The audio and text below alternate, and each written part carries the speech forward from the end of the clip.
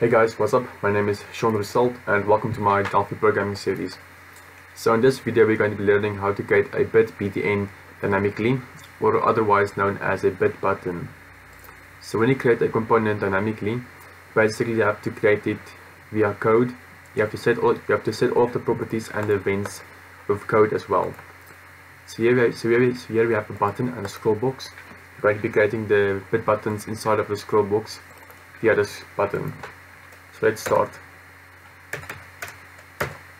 Let's create a variable called BitBtn of type t BitBtn.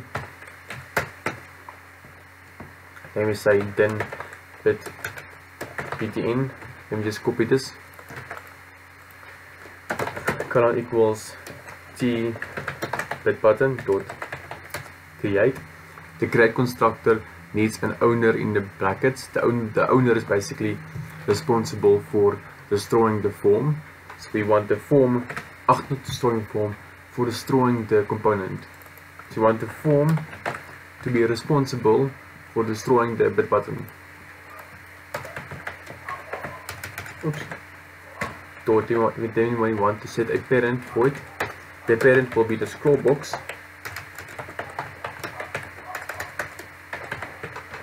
Because we want the bit button to appear on the scroll box, and thus the scroll box needs to be the parent.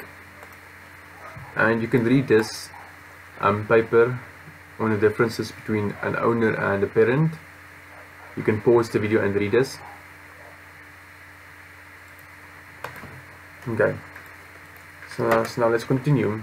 Let's start by then dot align. I'm going to check something. Yes, you can actually choose different alignments here for it. Going to be aligning to top.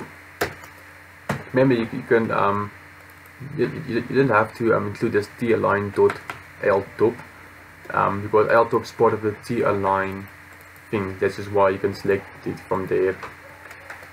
Okay, then we set the height. Let's make the height 100. Let's set the font size of 20, and then dot kinds. So bit buttons have different kinds. It's a part of the t BitBtn kind dot. Here's different kinds. For instance, if you select bk close, and let's compile.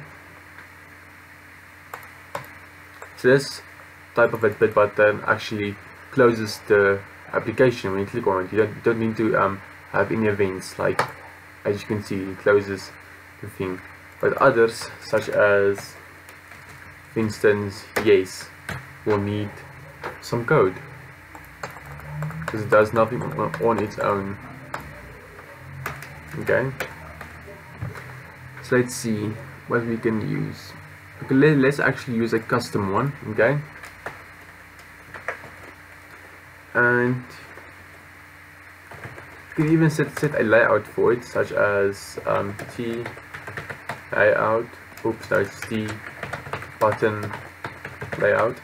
This will give us at which side the image is. For instance, at the top, you can make it display at the top. Let's choose close again. Close. Now the image is at the top, as you can see. Okay, let's actually make this 120. Okay, and let's make this custom, and let's leave this to left, which is actually the default as well. And let's give it our own image. Dot clip. Okay, so let's just come on, go to the folder here. Wait, let's check else. Dot load from file. Now it wants an image. So let's go to the files. Shaun Explorer. Here it is. Yes, I've created a. Let's copy it to the same folder as the exe. Here's the exe. Here's the. So I've created a simple little image here, as you can see. And now let's load that into the button. Start.bmp. Just want to see if that's correct. It's this one. Yes. Okay. So now if we compile, we'll have a t-bit button with our own little image here. I just have to give it a caption. Then BitBtn dot caption color equals BitBtn is our counter to just count how many bit buttons we have created. By default, let's make it 0 when the form is created,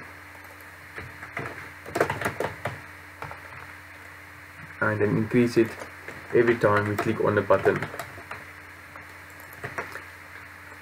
and then just display it, turn into a string. Okay, let's see this. As you can see, that works. Let's just make this appear from 1 to 5, not 5 to 1. To do that, we can just say the top property, it must display somewhere far down. Okay, and now that works. Here's a scroll bar. You can scroll through the different bit buttons.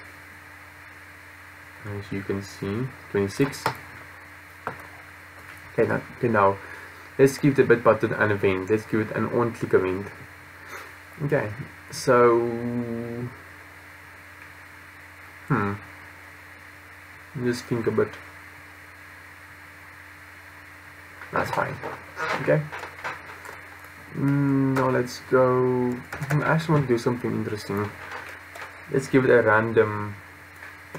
Now, okay, let's create a public declarations, a procedure for the on-click event of the thing. Procedure, then BitBtn click. That's just a name. You can give it anything you want. Sender the object.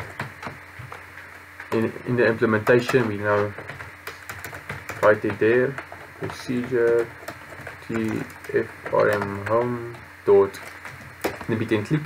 So we want just a basic procedure that will display us the caption, and the caption was okay. Let's just display the caption, and we can display the image path. Let's create a variable is caption, and there is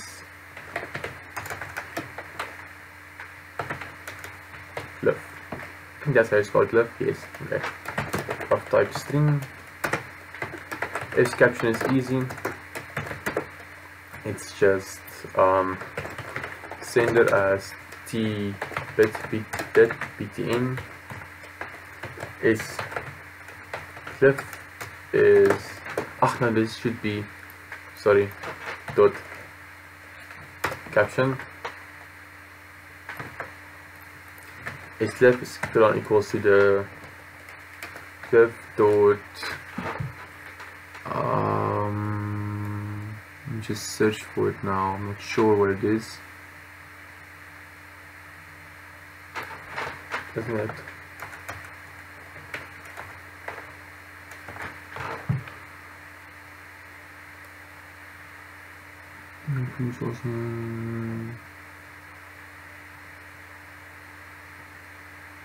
Get name. Scheiße. Left dot get name path. That should be it. Not really sure. Let's test it. Let's test it out.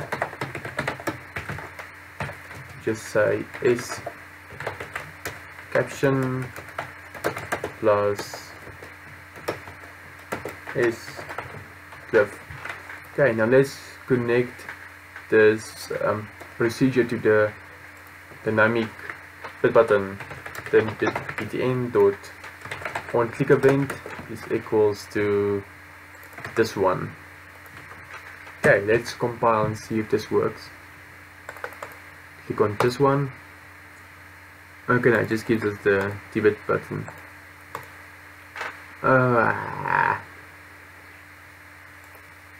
Well, there should be a way. I'm just not sure how to do it at this moment. But yes, that's basically just how to create a. If I figure out how to do this sometime later, I'll maybe make a video about it. I have an upcoming video about BitBtn specifically that I'll explain like a lot of stuff about it. But for now, just a tutorial on how to make a BitBtn dynamically. If this video helped in any way, then please make sure to like, comment, subscribe, and share. I'll see you in the next video. Don't want to do this anymore. I'm tired. So bye.